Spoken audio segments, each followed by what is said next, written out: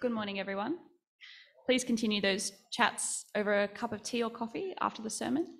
I'll be reading our second Bible reading. My name's Romy. Should have mentioned that.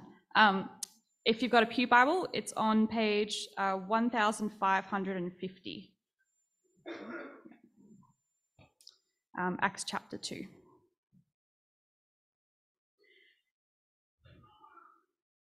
When the day of Pentecost came, they were all together in one place. Suddenly, a sound like the blowing of a violent wind came from heaven and filled the whole house where they were sitting. They saw what seemed to be tongues of fire that separated and came to rest on each of them. All of them were filled with the Holy Spirit and began to speak in other tongues as the Spirit enabled them. Now they were staying in Jerusalem God-fearing Jews from every nation under heaven. When they heard this sound, a crowd came together in bewilderment because each one heard their own language being spoken. Utterly amazed, they asked, "Aren't all these who are speaking Galileans? Then how is it that each of us hears them in our native language? Parthians, Medes, and Elamites, residents of Mesopotamia, Judea and Cappadocia, Pontus and Asia, Phrygia and Pamphylia, Egypt and the parts of Libya near Cyrene. Visitors from Rome, both Jews and converts to Judaism, Cretans and Arabs, we hear them declaring the wonders of God in our own tongues."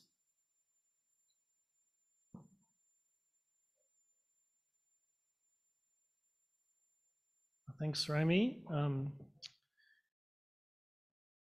be great if you can flick back to Genesis chapter 11. That's where we're going to be spending our time, but that Acts 2 reading might give you a hint as to where we're heading. Let me pray as we come to look at God's word together. Father, we do thank you that we can gather together this morning. We thank you that we can gather from different languages and nations, and we come together under the name of the Lord Jesus. And we pray today as we think about your word from Genesis 11, that you would be teaching us about what it is that you have done to unite us together in his name. And we ask that in Jesus' name. Amen. Well, earlier this year we had a holiday in Brisbane, and one of the must-do tourist experiences, we were told, was to go up the Brisbane Clock Tower. So we booked a time, and you go up with a tour guide in a very small elevator. If you're afraid of heights, it might not be for you. The clock tower is 90 metres tall. And on the tour, the guide told us about the tower and its history, how construction on it started in 1920, and for many years it was the tallest building in Brisbane.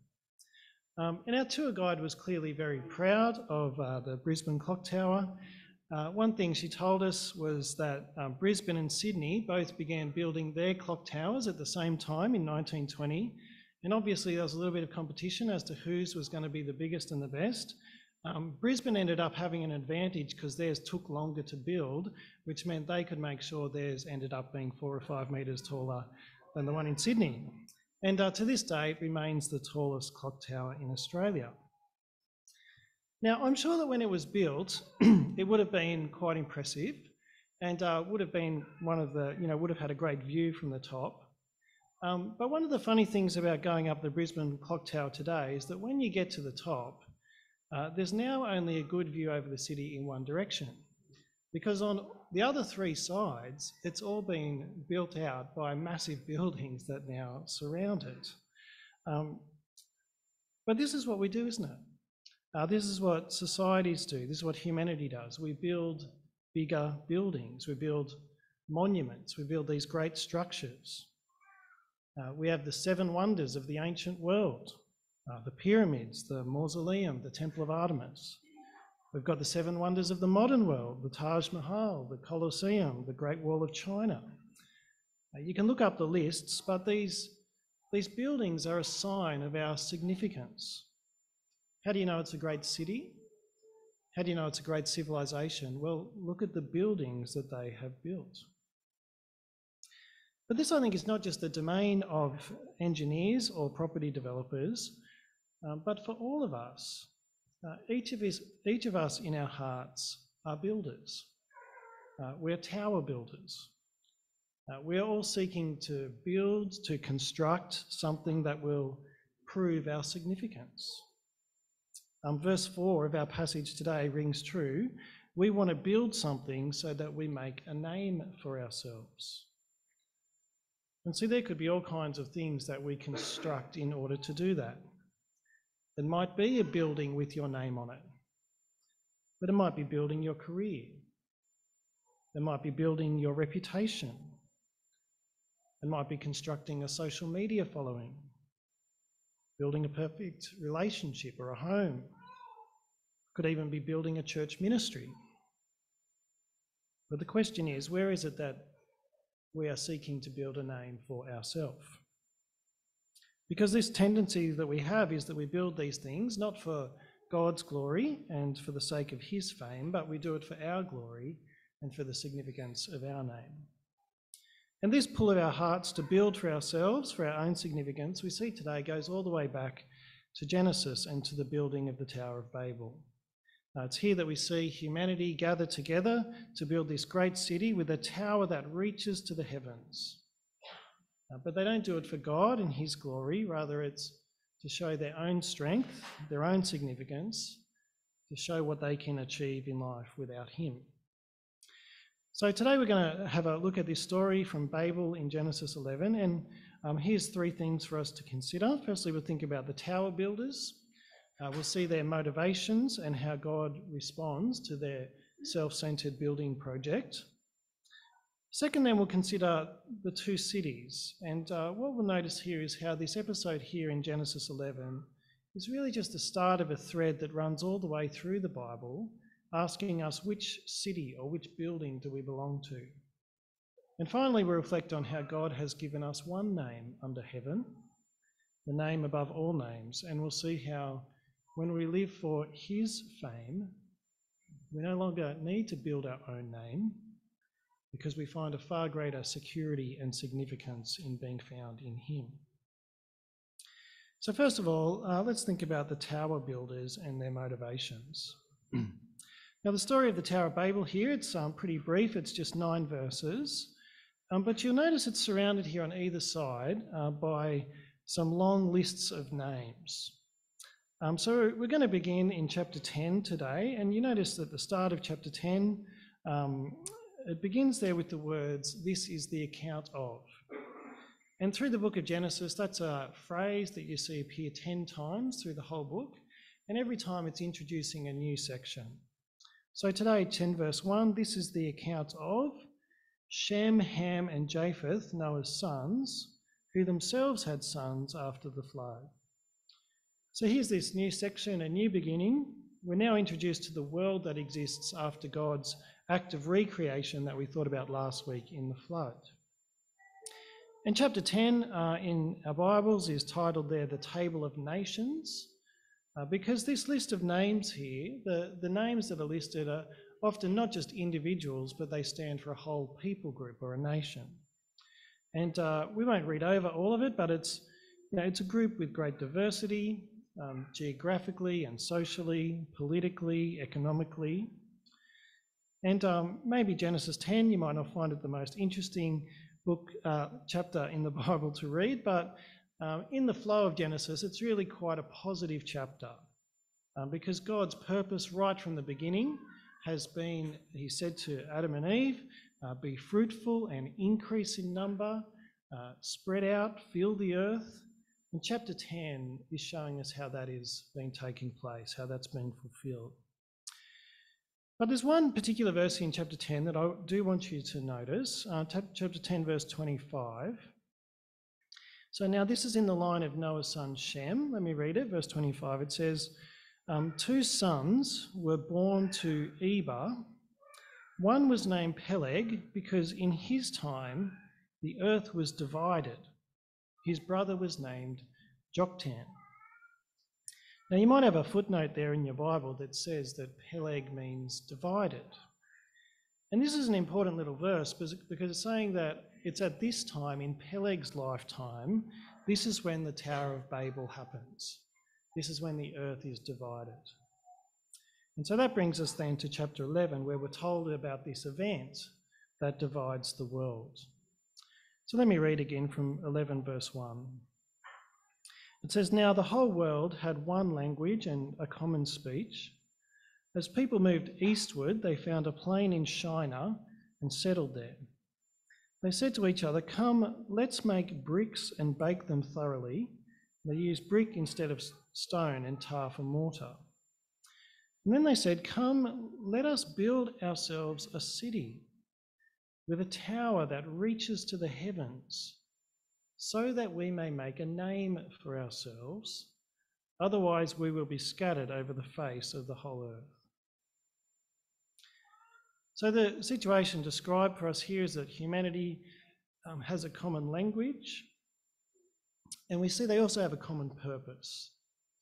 Their purpose is to build this city and with a tower which reaches to the heavens, so that we may make a name for ourselves and not be scattered over the face of the earth.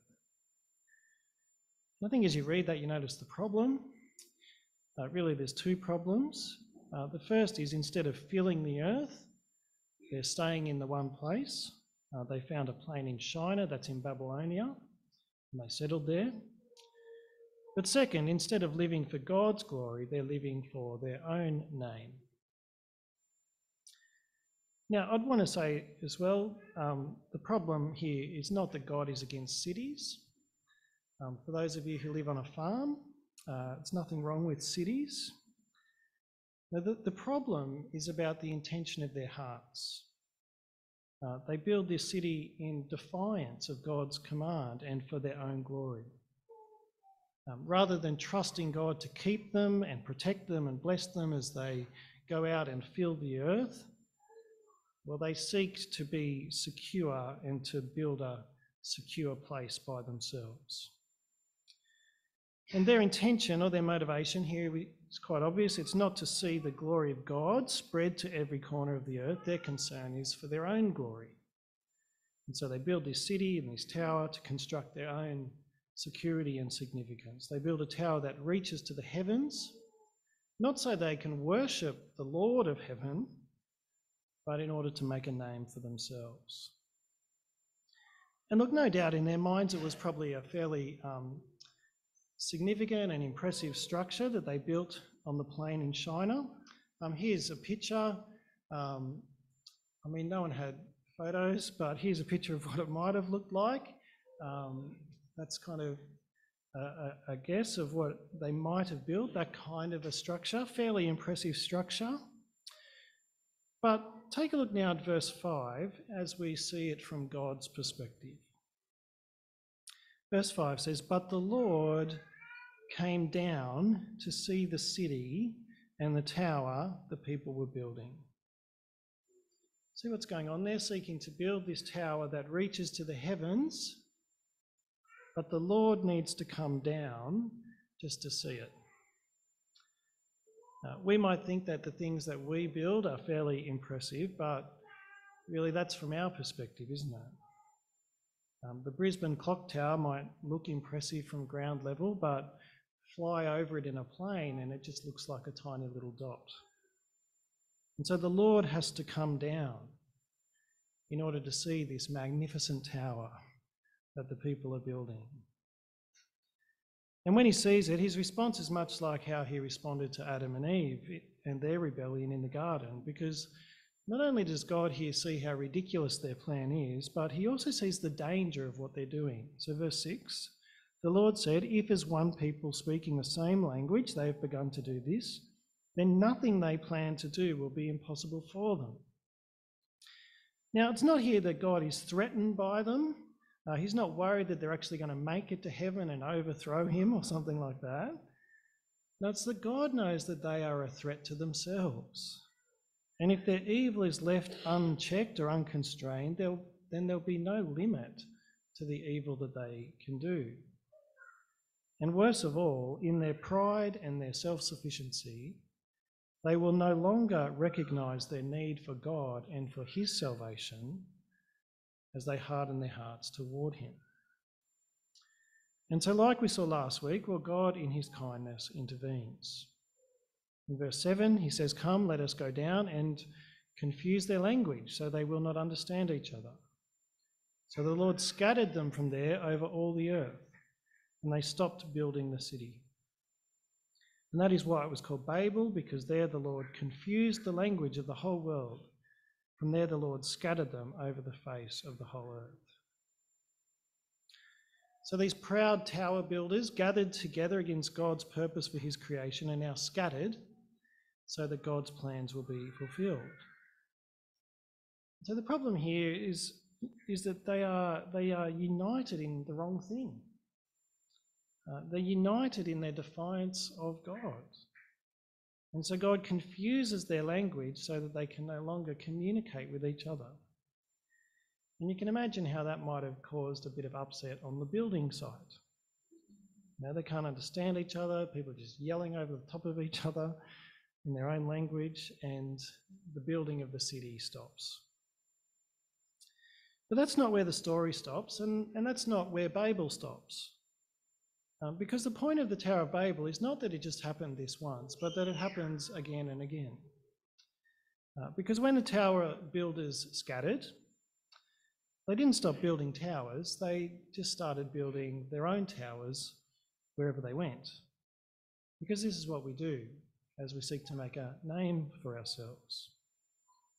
And so this episode in Genesis 11 we see is really just the start of a thread that runs all the way through the Bible, asking us, which city or which building will we belong to?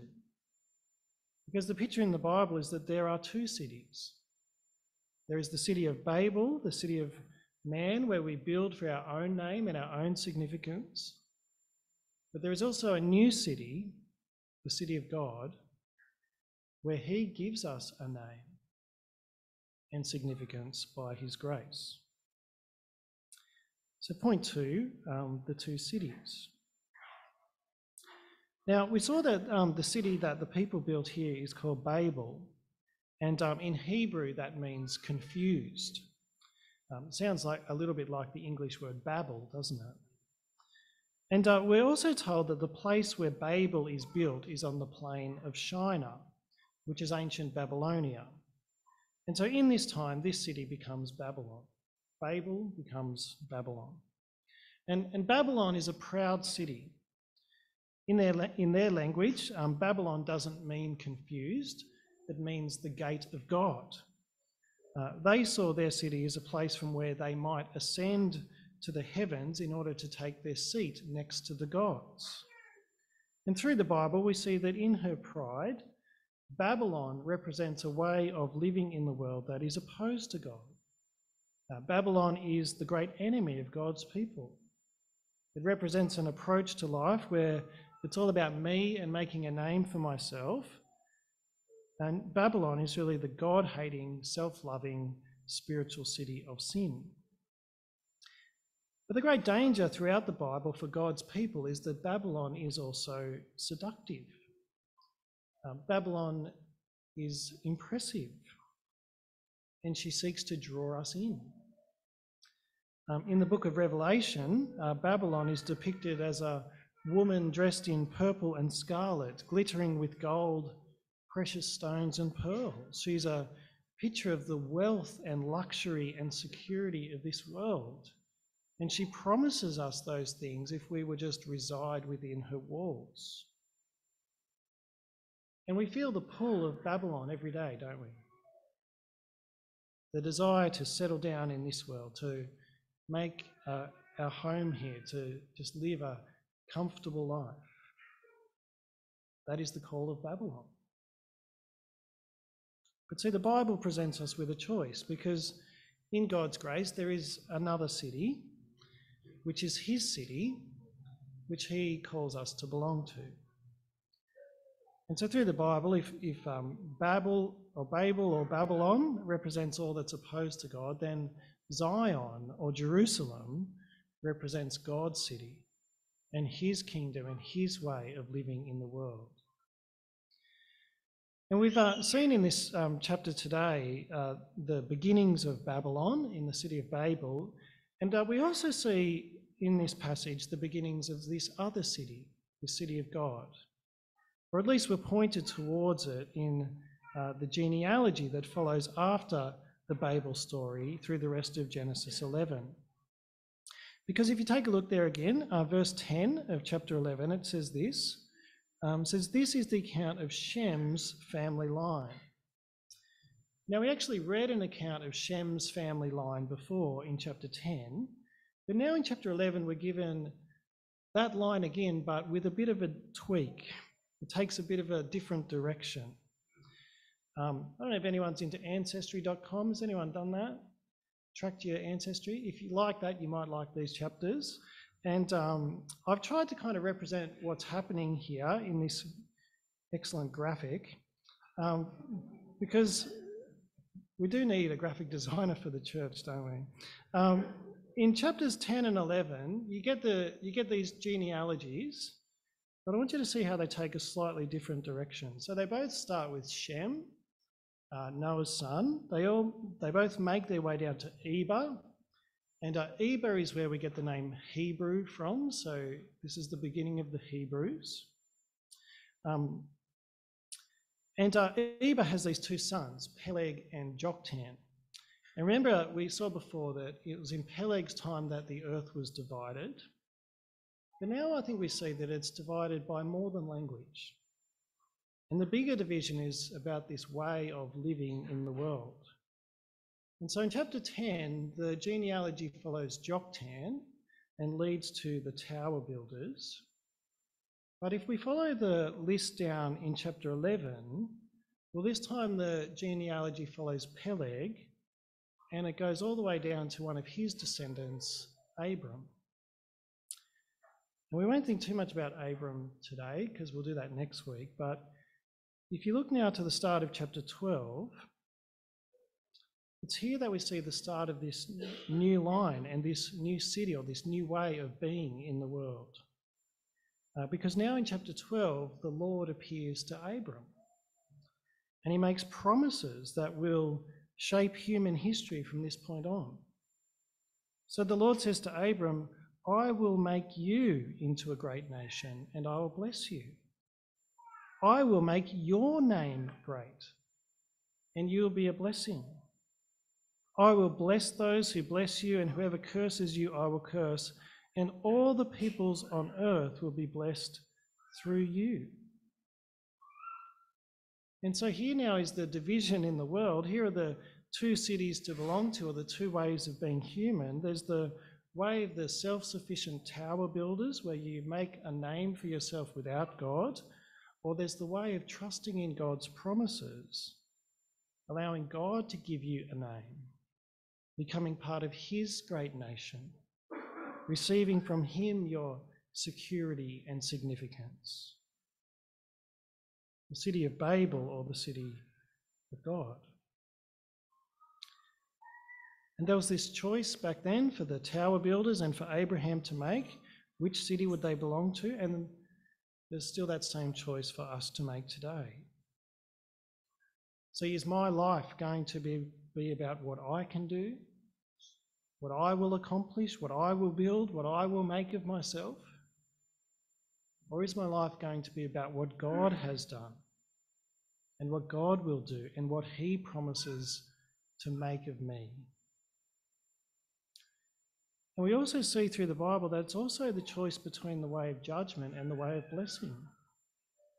So if you go to the end of the Bible again in Revelation, well, Babylon in the end is seen to be a prostitute judged by God and thrown into the sea.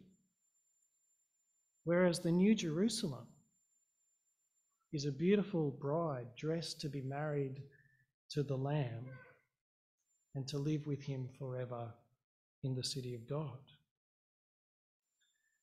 And as we live now in the world, well, we are now asked to define our allegiances, to choose which city will we belong to. The call in Revelation is to come out of Babylon and to come and be part of the bride of the Lamb. So how do we do that? How can we come out of Babylon and live for God and his kingdom? How do we stop building our own towers? How do we turn our back on the allures and attractions that Babylon offers us? Well, I think we'll only do that when we see what God in his grace has given us in the gospel of Abraham's greatest son. Because the gospel is that God has come down to us. The good news is that we don't need to build a tower to him, because God has come down to us in his Son.